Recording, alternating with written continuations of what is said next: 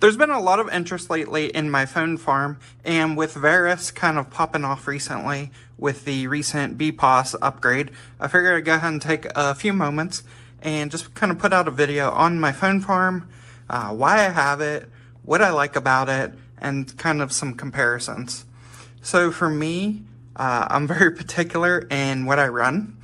And so these are 24 of the same exact phone.